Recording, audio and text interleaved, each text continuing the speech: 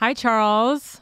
Hi, Chelsea Skidmore. Got to check what my name is. I wanted to make sure that I had the right font for my pronunciation. I love that. Thank you so much for coming on and for being here. Cheers to you.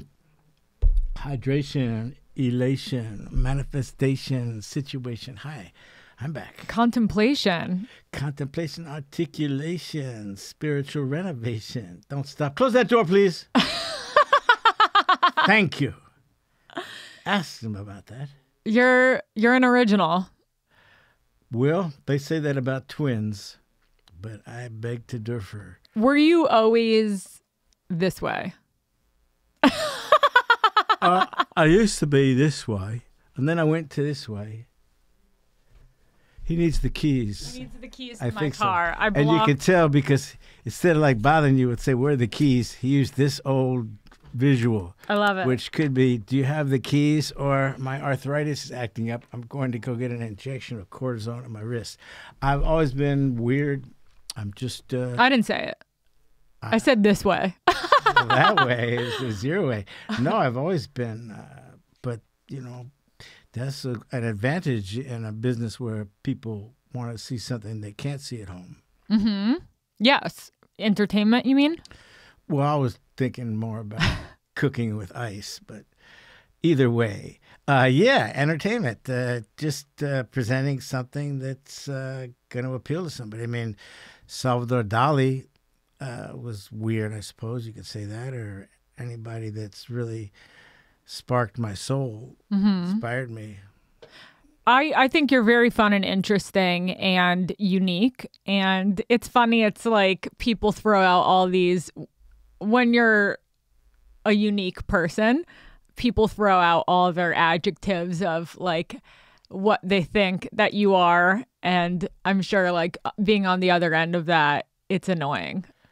As long as we're getting paid. And thank you for not modifying unique. That gets me. People go, "It's really unique, right? It's so unique." Hey, dude, unique is unique. You cannot make it more unique by modifying it. Yeah. Well, people are always like, "Oh, you have such a unique look" to me. And then I'm like, what the fuck does that mean?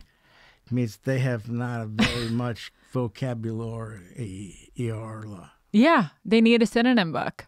Or a thesaurus. Thesaurus, that would be it, right? Is it synonym or thesaurus? Well, a thesaurus is a book of synonyms. What? Okay, so you are a comedian, you're a voice actor, you're Well, I'm an actor. Regular. Oh, yeah. Is actor just the correct umbrella? Well, it depends on the people, I guess. People that just do, cartoon voices and things, I would think it would be, but if you're blind, everyone is a voice actor. And to me, it's just acting. You can do more if you're on camera because you can just look at somebody and send a whole paragraph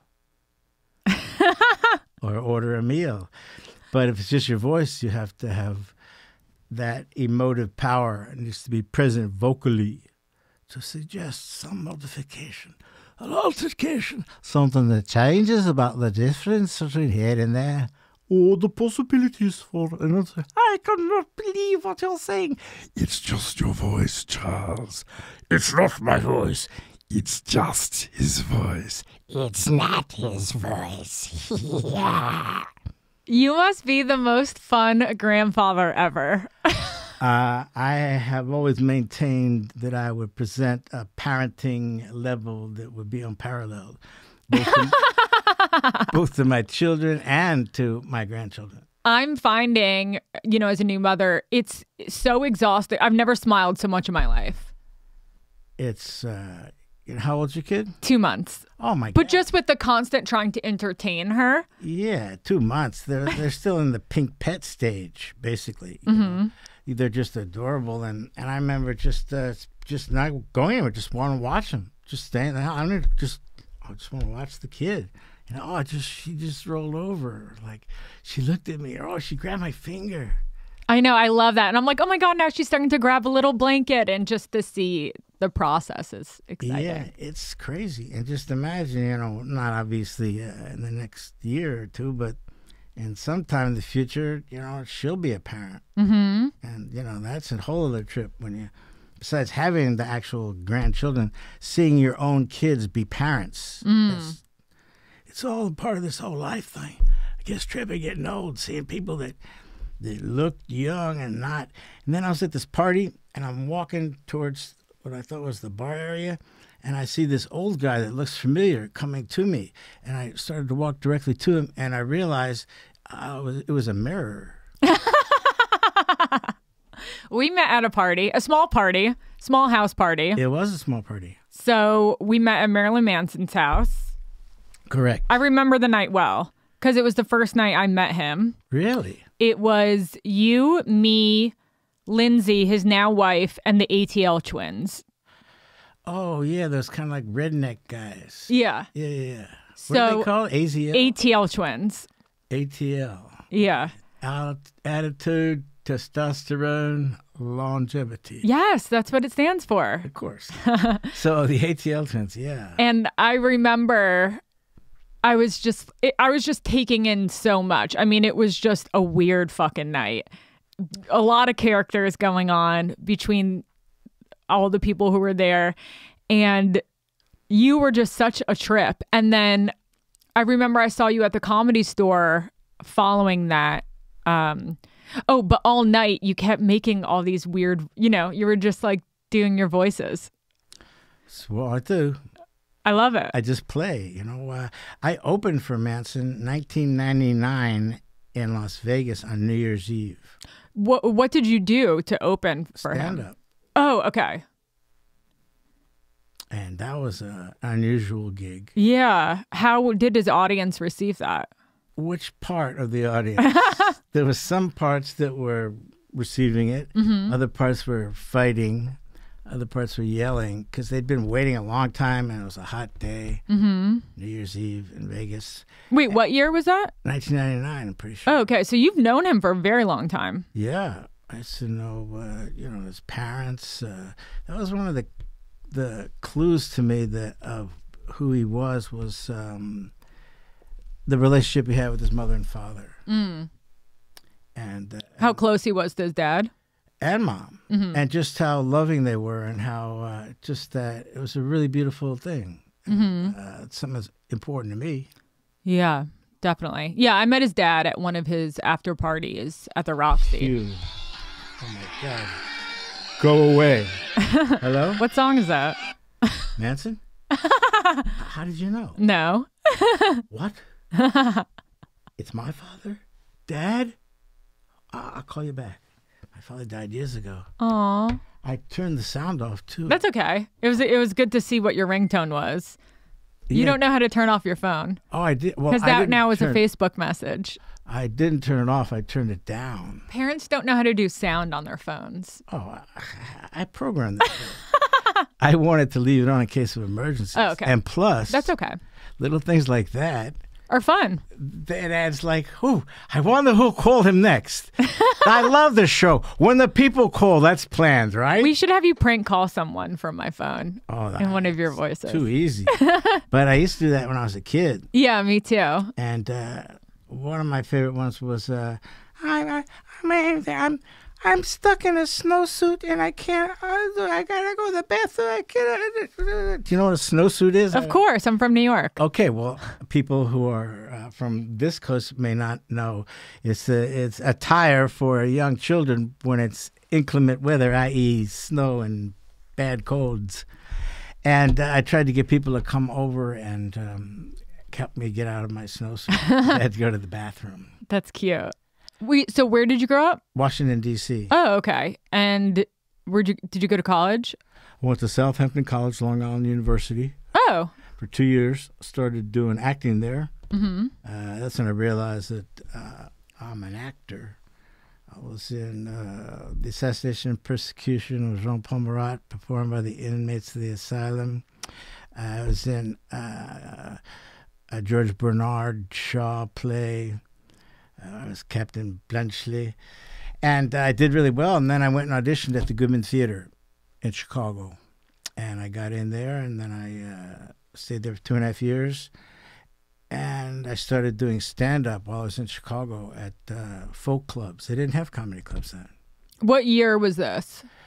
70 to 72 and a half. So was IO going then? Improv Olympics? Oh, no. Because I know Chicago, the comedy scene was really huge. They didn't have and comedy a lot of people clubs. started. But okay, so then was that like a big improv scene there though during that time? No, it was just well, there was Second City. Oh, Second City, not IO. Sorry. Yeah, Second City. Yeah, it was right across the street from the Earl of Old Town. Oh, okay. Which is a club that I used to perform in, where Stevie Goodman and John Prine played. And across the street, Belushi was there, and that was great to see. But for clubs, I just worked in these folk clubs. A place called Ratso's. And the Earl of Old Town and Orphans. It's weird. For you Chicago people, Aliota Haynes and Jeremiah, huh? Hey, fucking Ratsos. Bonnie Kolak. Anyways, memory works. You know, the memory still works. You want to show off. I remember I had an egg and a small sardine. When I was 19 years old, I remember the day perfectly. It was a sunny day. It rained later. So you were doing plays there? Yeah, and then after I did that, and then the people at the Goodman Theater weren't exactly pleased that I was doing work outside of the theater. Oh, they cared that you're doing stand-up as well? I don't think they liked it too much. Why is that? I don't know. Maybe they were a jealous bit. Maybe it was they thought it would detract. I don't know. But they said, you know, they weren't pleased with it. And then I asked Del Close, who ran Second City, you know, what's the best thing to do? Should I stay here and try and get with you guys or go to California? And he said, you know, go to L.A. And then I came out here. 1974, come to Los Angeles. And then I was checking your Wikipedia page before. And is it true that you made the quote, if you don't remember the 60s? You weren't really there. You made that up? Because yeah, that's such a popular quote. It's a line that's been associated with other people. But yeah, that was mine. If you could remember the 60s, you weren't really there. That's amazing. What's the story behind coming up with that and how it evolved into pop culture? I went through the 60s. Well, yeah, but where did you say that? Was that something you had said on stage as a stand-up? Right above me. Here? Yeah. And you could actually even check it. Because there was somebody writing for a paper who like gave lines of some people, and that was among them. And I also streaked right upstairs once. Really? When streaking was a big thing. Wait, fully naked? Yeah. On stage? Well, I was on stage, and I finished my act and just said, you know, I'm not going to joke about streaking. And I just removed all my clothing and left the stage. The Comedy Store used to be so much more fun. Well, you know, you could say it about everything, I guess, but not things that are more fun now. Yeah. Well, you know, things change. It's part of, you know, life. Mammals. You know, mammals, we used to have more fun when there were green mammals. There's no more green mammals. What is that, a dinosaur? Well, no, there aren't any green mammals. Oh, okay. No mammals are green. I was just like, what the fuck? Well, I'm trying to follow along. You don't need to follow. Just like, I'll pull you. Or I'll You'll pull chase me around along. from the back. Yeah, mammals aren't green. What about a dinosaur? A dinosaur would be a reptile. Fuck. This is like when I had Ben Stein on, I just could not keep up with anything he was saying, and he just got so frustrated. I feel like I'm back in that moment right now, not knowing the difference between a mammal and a reptile. I don't have a Ben Stein attitude, but I do have. I love knowledge and I love science. And mammals are live birthers. I'm listening. Well, there are some reptiles that have live birth. 20-point question, live birth. Name one mammal that has scales. 15 seconds. A mammal that has scales, that would be a pangolin, right? That's correct, a pangolin. 20-point toss-up. Igor, pass the kutacha. So you didn't stick with improv at all? Did you do at Second City? Because you're obviously very excellent at it. No. Well, for me, improv was my act. Yeah. You Oh, know? so is that what you didn't do material? You just... Well, I would have material that I would go to, but when I first went up there, I would like to just wing it, just like work off the crowd or just, flow. And then at a certain point, get to material. And I remember one night I had eaten up the allotted time and I hadn't gotten to any material. Yeah. Well, that was fun. That happens all the time. And now I just, depending what venue and how long you have to do, I just like to go and then at the appropriate moment, that would work nicely here. But the illusion is that it's all made up. It's theater. It's that, right. That informed my performing style because of rehearsing and doing theater and using the whole stage. And I always like to have kind of a theatrical approach. Yeah, I remember on a Sunday night once, Mitzi, it's weird being here because it creates all this Comedy Store vibage. Yeah, we love Comedy Store stories on the podcast. Like, she gave me, like on a Sunday night, she gave me like a special little showcase. And I remember hanging up some of my paintings behind me. And like I had buckets hanging underneath them with practice golf balls in them, and when certain jokes got a laugh, I'd move them over to the other bucket, and painting would shift, and just conceptual, just behind me. So how did she like that? Was she like, "What the fuck are you doing?" No, she thought it was great. I mean, hey, when I first came here, most people were just monologists. They're just doing jokes, and I came here with a bag of art, essentially, of things that I'd made, foam rubber sculptures that I'd made, giant heads, and something I called a twirlophone or a siphon, which was, there's a picture upstairs somewhere. It was ping pong balls that had holes in them attached to a shoelace. So when I would swing it, it would create this whistling sound. Yeah. I call it a biaerial flute or scrotone, which was more visual when you saw the sphere hanging. And just, visual stuff. And that was already a different approach. When you got to LA, did you come right to the Comedy Store? Did you go to the Improv first? That's a good question. I don't think the Improv was here at that point. Okay. So I first just came out on an exploratory mission. And I'm driving down the street, and I see a place called Shelley's Manhole, Bill Cosby. I go, oh, that's a jazz club, Bill Cosby. I pulled my yellow rented Volkswagen into the middle of this. No, I pulled in the parking lot. And I go in there, and I say, Bill Cosby, I'm Charles Fleischer. And I asked him for advice.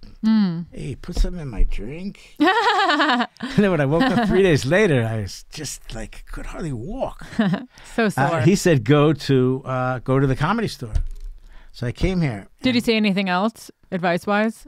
No. Yeah. That's pretty much it. And Rudy DeLuca, who I just saw at the 50-year party, who was one of the great comedy writers. He used to work with Mel Brooks. And he was there. And in those days, there wasn't a schedule. This was before Mitzi had acquired the procedurals. And you just go there and wait to go on. Now, like, now, Mr. Gordon, now. Oh, can I go now? You're next, kid. Oh, boy. I'm going to kill him tonight, I swear. While you watch me, I'll show these people why they don't know a joke when they see my joke coming along. I'll tell you something else, too. And then, I went on, and it was unexpected. I don't think they were expecting me to be funny. What was your act like then? It was musical instruments that I had made. My tattoonophone, which looked like an abstract trumpet. When I was still in Chicago, I was staying in this place called the Herman Crown Center. It's like a big dorm. And the upper floors were still in construction, so there were bits of material laying around. And I walked up there, and I took some of these pieces of pipe and attached 22 of them together. And then I put my trumpet mouthpiece into it and a funnel on the end, and it was an instrument. which I called the Tutanophone. And then I had the Tatoonophone. I did this on Laughing, too. I used to play the shower hoses, dueling shower hoses. I used to play the French national anthem on a douchebag. Really? Yeah. Had a douchebag with a trumpet mouthpiece in it. I used to do just kind of surreal things. I put on a beard and juggled. And yesterday, while walking through the park, I saw an aluminum bear sitting in a chair that was not there. He stopped, and it was over. And then I'd stop juggling, and then I just play that or say I just like to see people go, "What the fuck was that?" Yeah. But you asked what I did. Those were just.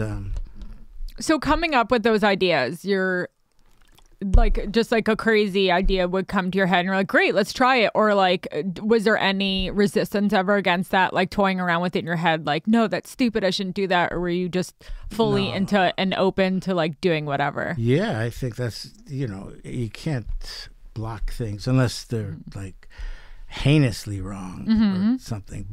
And a lot of the times they would just emerge in the act of performance. And the immediate test is, did it get a laugh? And there's some things that you feel more instinctive about where I didn't get a laugh, but maybe the crowd wasn't right, or maybe my timing was wrong, or maybe if I put it too early in the show, it should have been a little later. All those things are factors, but you have to trust. But there's a certain point you realize, well, yeah, I like it, but it's just not that. It's not funny enough to be where it is. Yeah. Were you always so open on stage, or is that something that over time becoming more comfortable, or just from the start? I think so. I think Adam Sandler once told me that I was the most comfortable person he'd ever seen on stage. Wow. That was when I was doing Funny People. But yeah, I've always just felt that's where I was supposed to be. I mean, I did my first stand-up when I was 9 years old at summer camp, Camp Kiwanee, La Plume, Pennsylvania. And I did a bit about a hot dog vendor. And there's a guy named Tommy Levine who looked kind of Chinese, and I had him go, "I have a yen for a hot dog." And then I used to do Jonathan Winters bits, and then I started doing it again when I was in college. Before the Goodman Theater, I was doing summer stock in the Pocono Mountains. I've been to the Poconos. Yeah, Pocono Playhouse. And at the end of that, I went back to Southampton for the end of the summer, where I was going to school, and there was a club there, and I wanted to try some stand-up, other than being 9 years old. And I had some bits, and there was a guy playing guitar before, and I talked to him, and I jammed with him on my harp a couple of songs, and then I went on, and it was really great. And then the next night I went back, and that guy wasn't there. It was a different crowd, and it was just the opposite. It was not great. But they had bits then, I had an ape doing the weather, a United Nations pill, where you took the pill and go through all these different dialects. Just, things that you're thinking, oh, what can I do? Oh, that's funny. Yeah. But I don't think that ever stops, that process of yeah, what about that? Yeah, but when people are fucking, they go, oh, fuck. When people are eating, they don't go, eat, eat. Some things you get an idea, and it could be a bit, or it just depends on, how you flesh it out. Or What's your process? Do you physically write stuff down in a notebook? I have... I use my phone now. I use Evernote. But yeah, I have, if I get an idea, I write it down. And then, you go over it and then look at it and then develop it. But I used to always tape my shows, too. A lot of times I wouldn't listen, but in case of something emerging. And you're very physical, so I'm sure it helps to watch back and see what you did there and then. Yeah, and even back in the days, tape was just audio. Any other crazy stories from the Comedy Store? Well, let's see. There's been a bunch of them. Most of them I can't tell on podcasters. Really? Well, out of respect for the unpod. Oh, well, let's see. My children wouldn't be here, more than likely. I mean, there's always an event, but the mother of my children saw me perform here. Nice. And then a week or so later, I saw at Tower Records, and that was the link.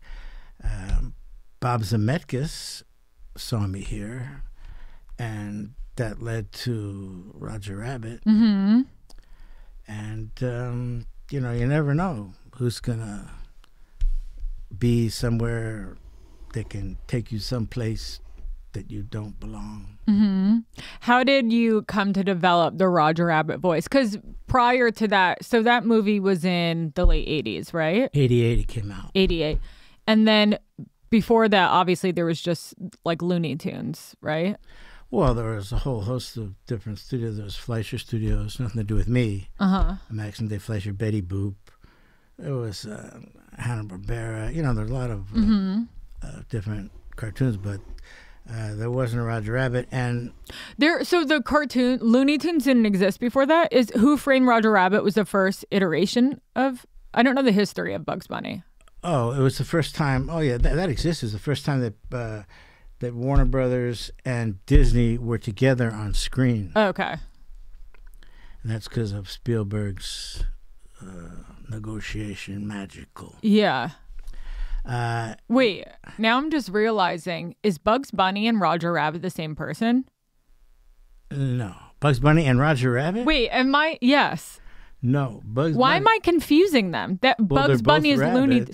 Oh my God, this whole time I was thinking that's like the same. I had Who Framed Roger Rabbit, by the way, on VHS growing up. And I remember watching him when I was younger. But Bugs Bunny does not wear pants. Is that the difference? Well, it's one difference. The difference is what the pants conceal. Oh my God, this whole time I was thinking it was the same Wabbit. No. Roger isn't even insulted because it's like, hey, public press is all good press. I was born in 87, if this makes a difference. Does this explain my behavior? You were just 1 year older when it came out. I remember, though, the ending scene when they go and there's like the big pot. They're like stirring with some like oil in it or whatever. Do you know what I'm talking about? Yeah, I think that's Macbeth. But no! Okay. Toad under cold stone days and night. No, not that. No, when they're putting everyone in the poison. Oh, in the dip? Yeah. Well, the end is when they're going through the... But they're all in that factory, right? Yeah. Yeah. The wall cracks open, there's Toontown. Yes. That's fine. And all the tunes are all together. Okay, so that was the first iteration of Roger Rabbit. Well, that's the first time people ever saw Roger Rabbit. It had been a book, and then they made that into the movie. And you asked me how I manifest the voice. Mm-hmm. So... first they just called me to help them audition the Bob Hoskins character because Zemeckis had seen me, blah, blah, blah. And I read with Ed Harris, James Wood, a bunch of other people. And after about 3 of those, Bob asked me if I wanted to go to England for 4 months and do this. And I said, I don't know, man. That's a yes. Did you respond like that? No. That's so funny if you did. Wait, that is in the so case, good. Yeah, I did.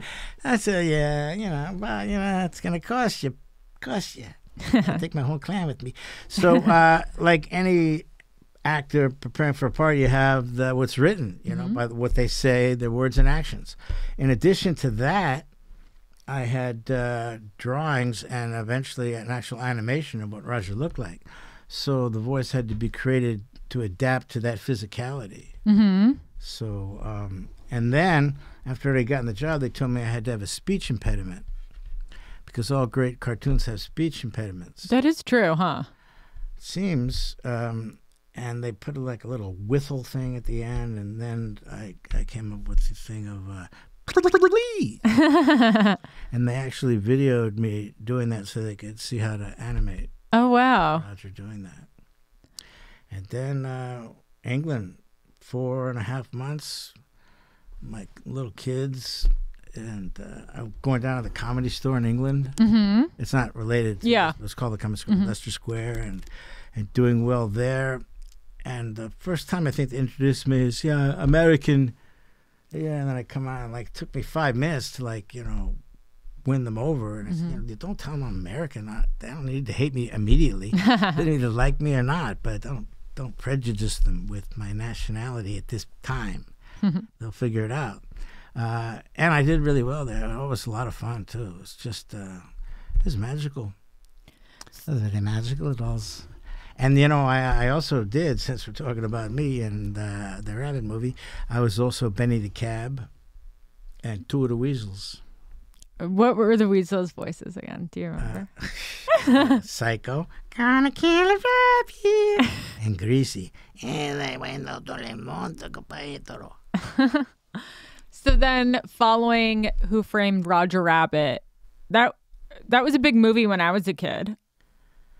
I remember loving it. Yeah, it's still really popular, and it holds up. It really does.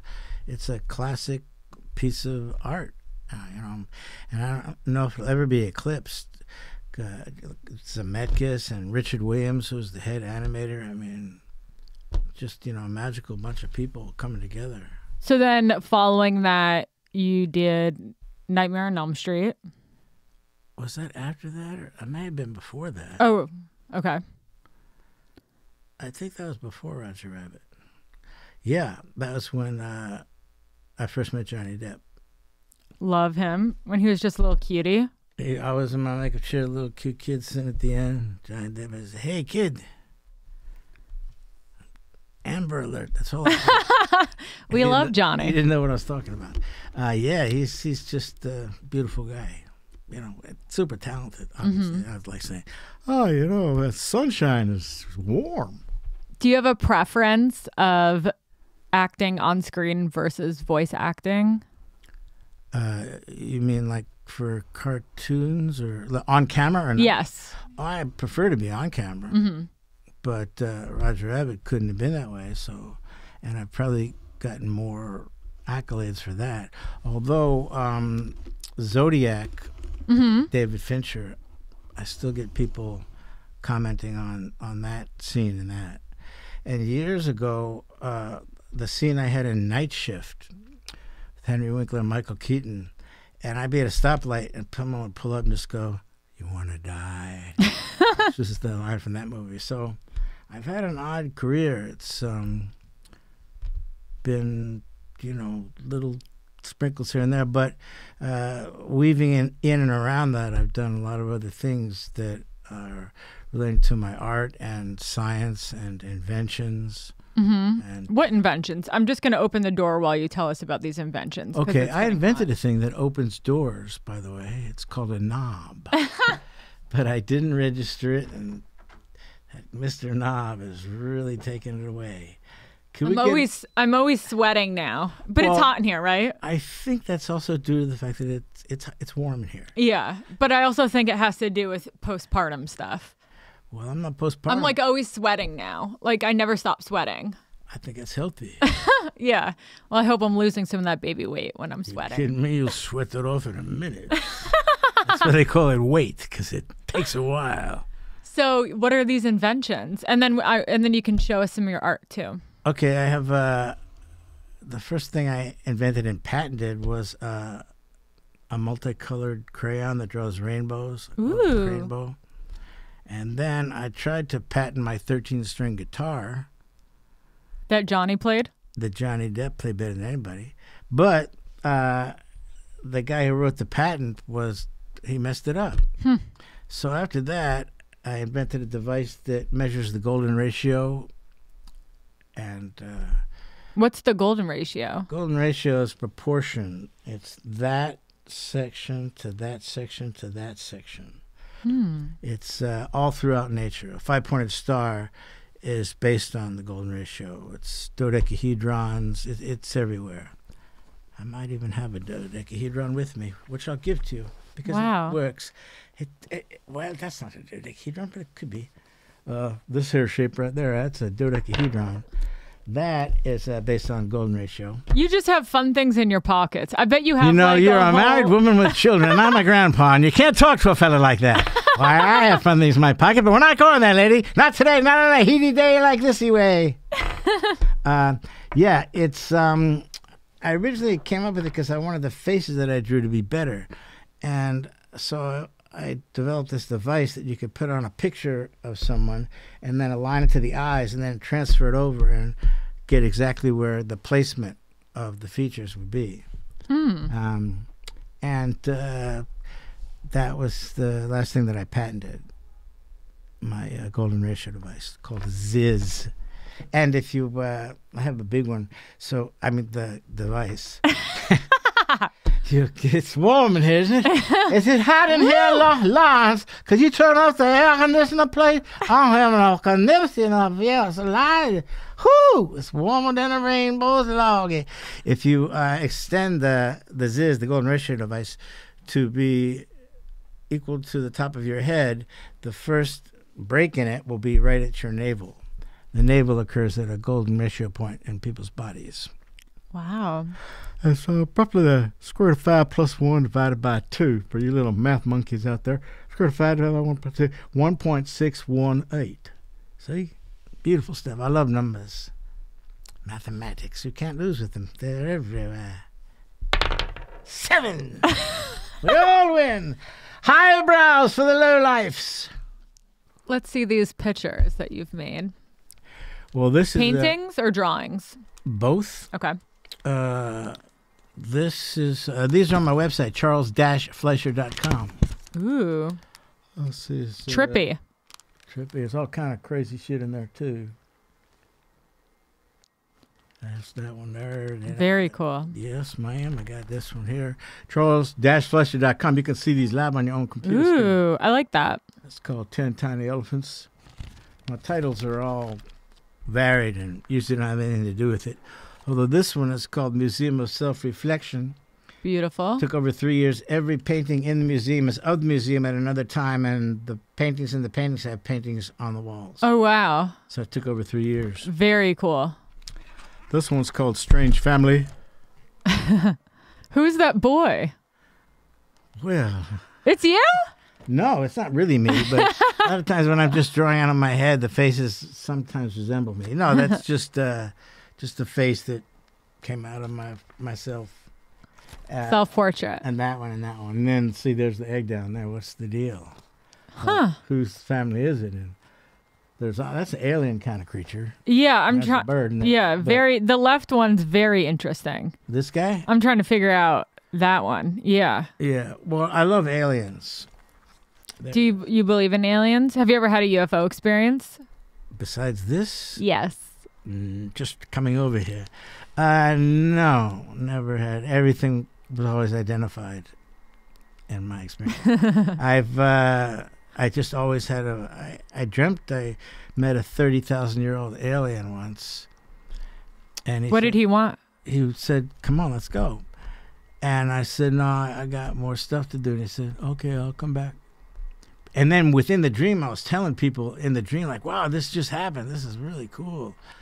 But sometimes I dream that I'm dreaming. Like the other night, I dreamt that my father was there, and my father died a while ago. Mm-hmm. And, but you're dead, so this is a dream. So, I hope you don't mind, but I had my wax people come in. Yeah. I wanted them to do the floors up there. Thank you. They were spotty. It's not going to pick it up.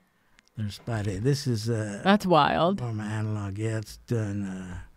No computer. Oh, the little dinosaur's so cute. Oh, you see the dinosaur and the little horse, and there's all kind of little stuff in there.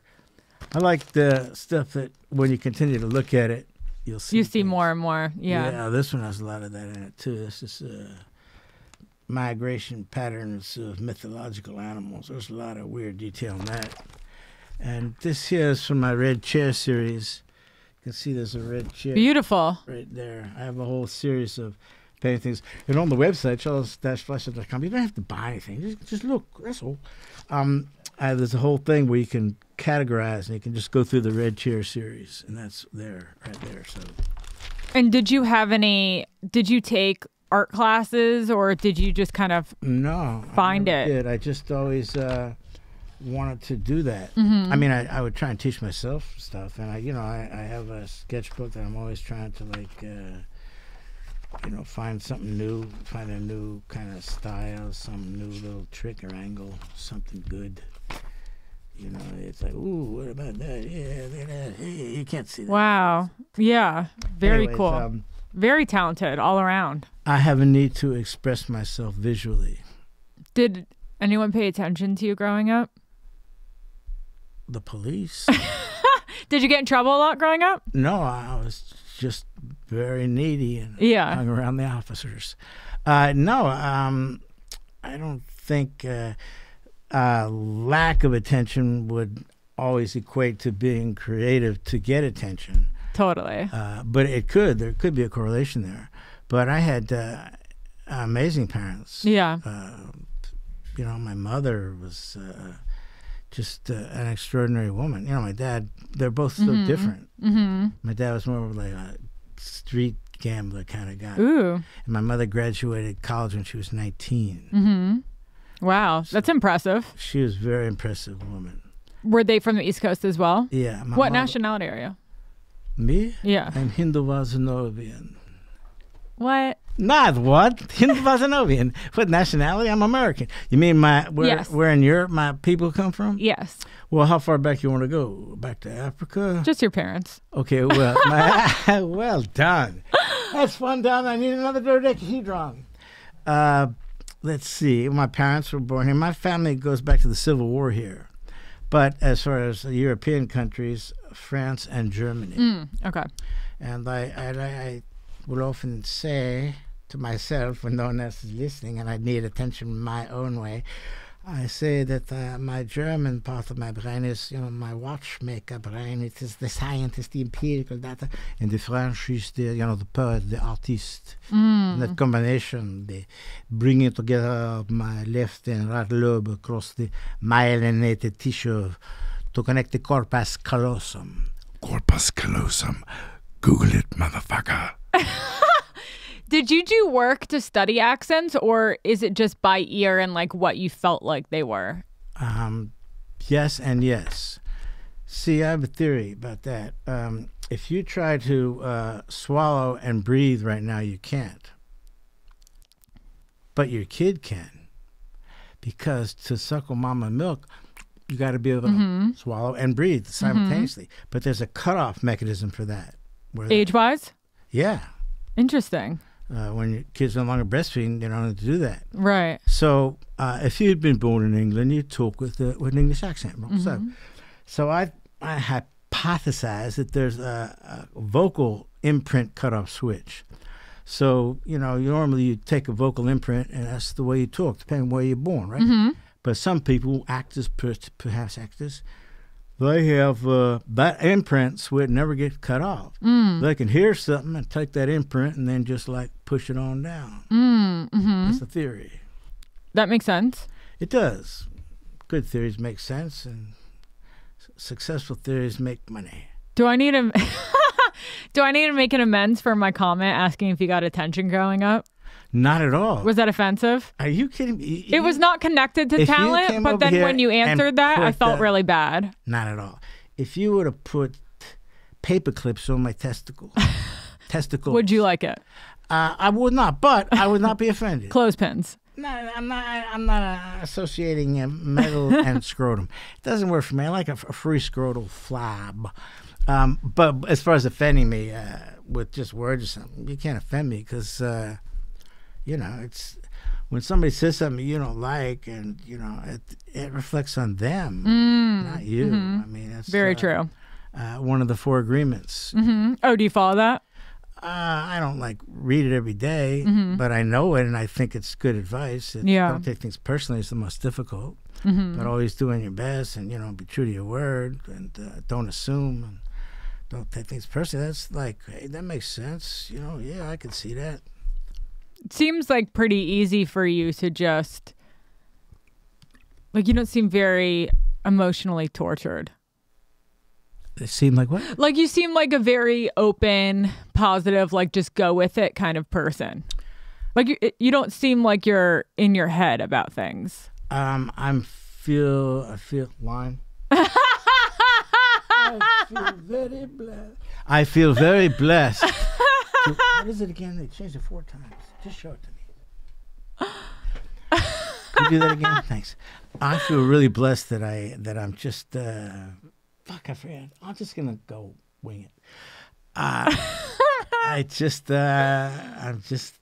just happy to be here. Yeah. You know, it's. I think maybe it's because I have a certain perception that allows me to see essentially the magic of reality.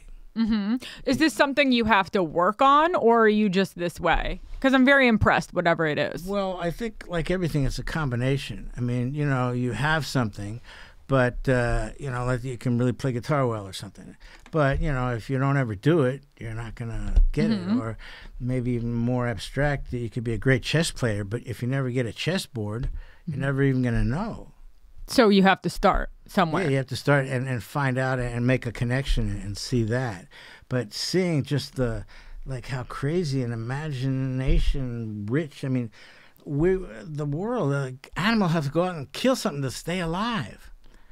We eat sunlight. All energy comes from the sun. Plants, they put it into another file format, essentially. So you can eat that, or an animal can eat it, and you can eat that animal, download it from there. I mean, that's crazy. Who thought of this? You got to kill something, and then like, well, how did the little baby? How did I get here?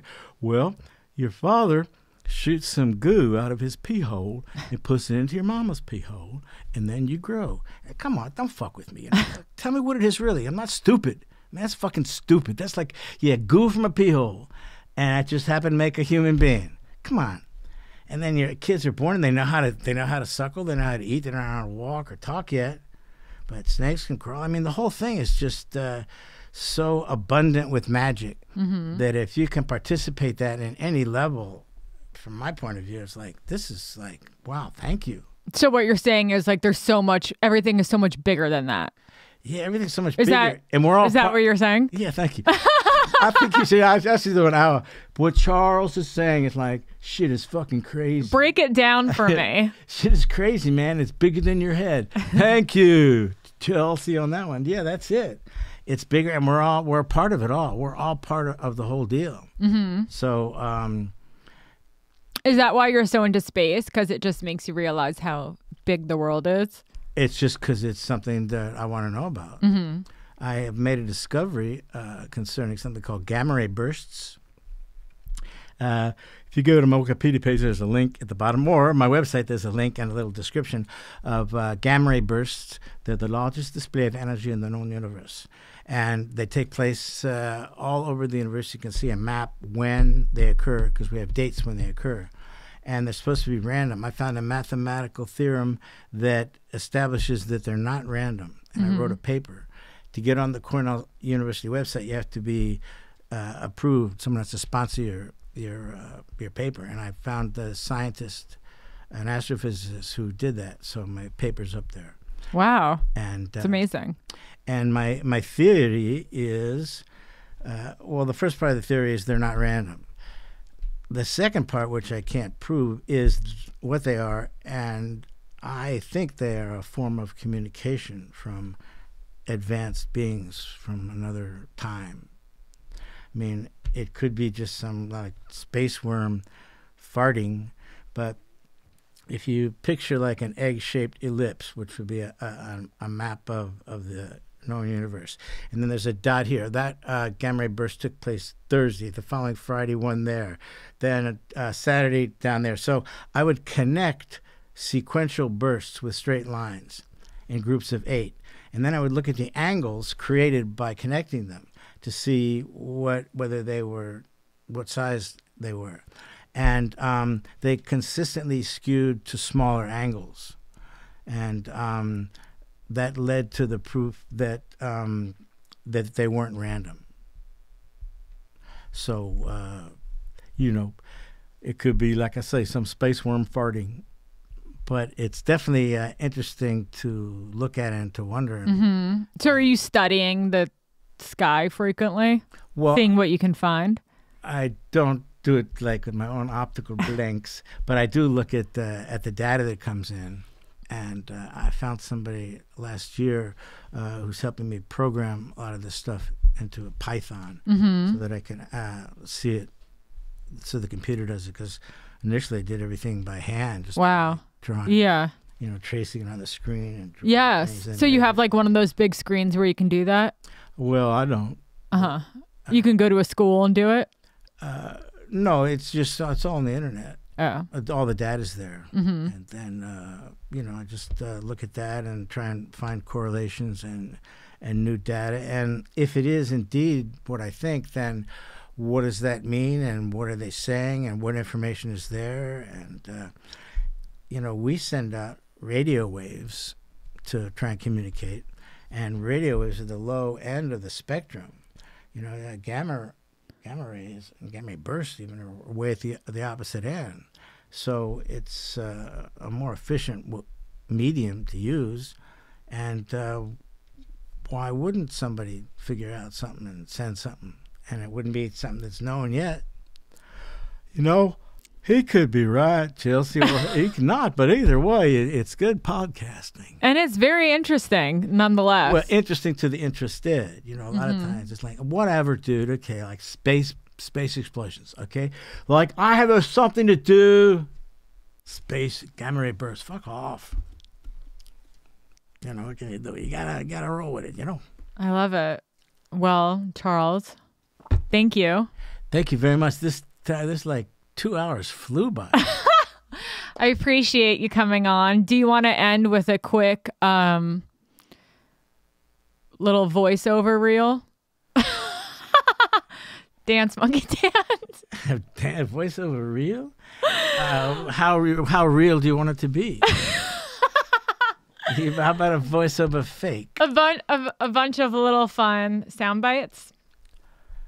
I first met Chelsea Skidmore when I was 15 years old. She was inside of a glass elevator drinking a margarita. It was not a margarita, it was a tequila. No de brados neftekin pronto. Whenever there is someone that you love, give them a kiss and then do it again. Thank you. Okay, that was a good rehearsal. Let's shoot this one. Put some film in that tape there, Thedro. Let's make some fucking history here, you little blam dog.